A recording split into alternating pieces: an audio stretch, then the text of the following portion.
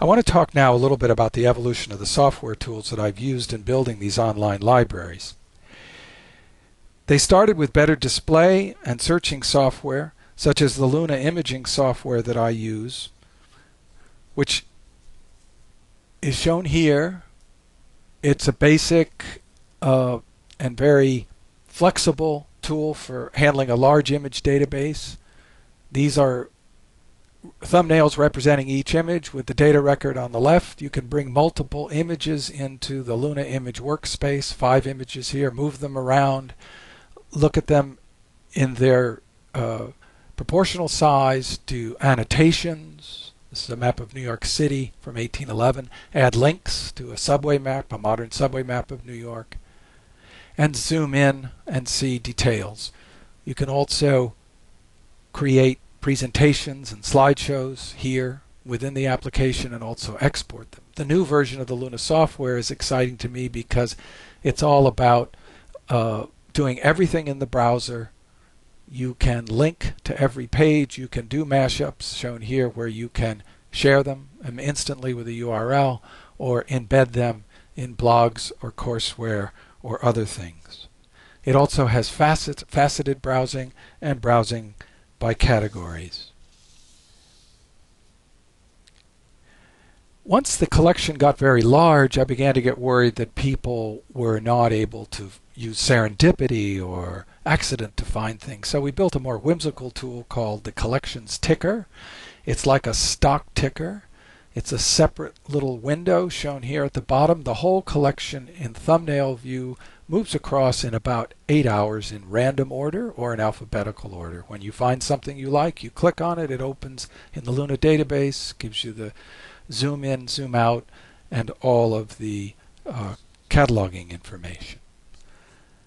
Early on, we added GIS functions to the online library. This required georeferencing of historical maps. Here's the Lewis and Clark map from 1814 again.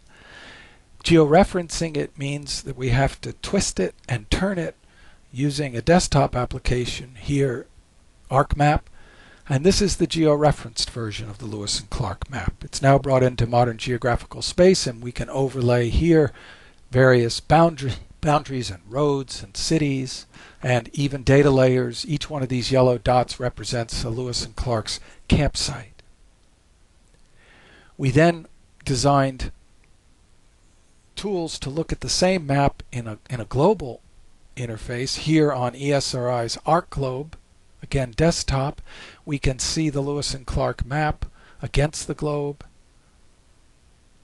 wrapping the globe. We can spin it, turn it, and get a whole other way of looking at it. Combine it with that same Earth at Night NASA layer, and we can see how the area they explored has settled up amazingly over 200 years. We brought all this online using ESRI's ArcMap. We designed special viewers in Java, the quad viewer and the image viewer. Here's a map service we built on San Francisco with different historic maps from San Francisco. This is the 1890 map of San Francisco in the application. Here's the 1869, the 59, and the 1915. Opening all these maps, which are vastly different sizes, in the quad viewer, we now see them same size, same scale, same orientation. We zoom in, and we can look at 4 different time periods in San Francisco's history and see changes here along the waterfront. We can change the windows to go to the aerial view, and all 4 windows move as we zoom and pan. We also designed an image overlay viewer. This 1869 map of the north coast of San Francisco City, North Beach. As we move the slider, we can fade in the modern aerial view and see how the coves filled in over time. Or we can use the swipe view and swipe the map from left to right and see the same kind of change. We also put all of our maps in the ECI time map search interface, a whole other kind of GIS. We did a rough georeferencing of about 10,000 of the maps, just locating the 4 corners. You can search for the maps in ECI's viewer, bring them up These are maps of South America, and you can find everything by geographical place. Our next exploration was the creation of a 3D GIS. First, with desktop applications, shown here taking this map of Yosemite Valley from 1883, that's all around us now in Second Life. As we zoom into it, you can see the wonderful hachsuring they used to indicate the cliffs, and here it is now georeferenced. We were then able to take the georeference map and combine it here with a digital elevation model of the valley, all the heights.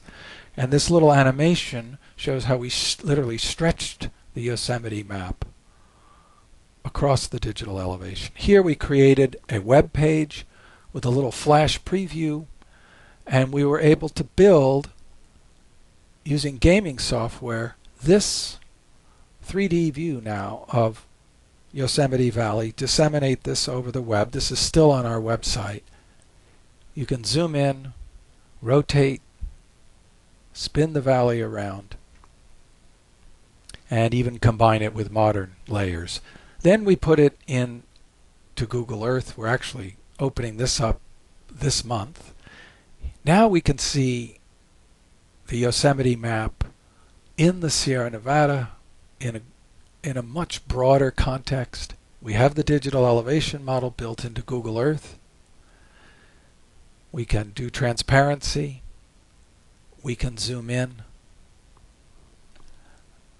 and then tilt and move through the valley.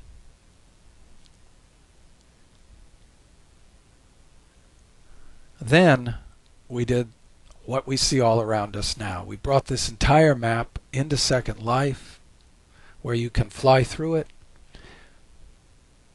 Jason and the team at Centric used the digital elevation model with a lot of hard work to create this wonderful landscape that's quite extensive and broad. And this is a whole new application of a 3D GIS with historical maps.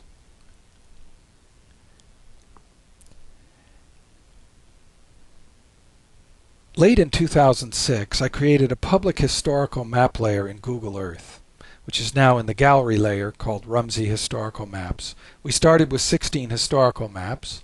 The first one was the Cassini 1790 globe, and we're going to add another 100 just later this month, actually 104. This allows for all the tools of Google Earth and its growing layers of content to be seen with the historical maps and explored in various ways. Here are some examples. This wonderful Eagle map of the United States from 1833, San Francisco from 1853, the built city in black. Then we can turn on the 3D building layer in Google Earth and see the modern city in relation to the old city. Africa, 1787. Tokyo, 1680. 3 maps of the West Indies from 1775. A map of Seattle from 1890. Various maps of Europe from the 18th century. A map of Lima, Peru from the 1860s. And another map from Japan, a map of Kyoto from the 1700s, Tokyo from the 19th century. And here we can see all the maps now that'll total 120, shown with these little icons, and how they're placed around the Earth. Google Earth hosts all kinds of information layers from worldwide sources. Here's the 1836 map in Google Earth of New York City. Then we can turn on the street layer, the 3D building layer, as we did in San Francisco. We can turn on the Wikipedia layer that they've just added, Google Book Search, the Google Community layer, and on and on. Panoramio layer. And we can also look at zip codes, and then we can fade into other historic map layers.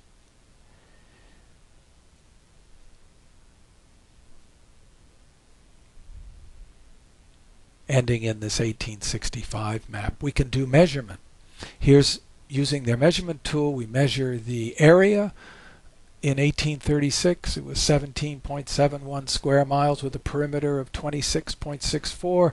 Then we put that same shapefile on top of the modern city, and we can see how it's grown.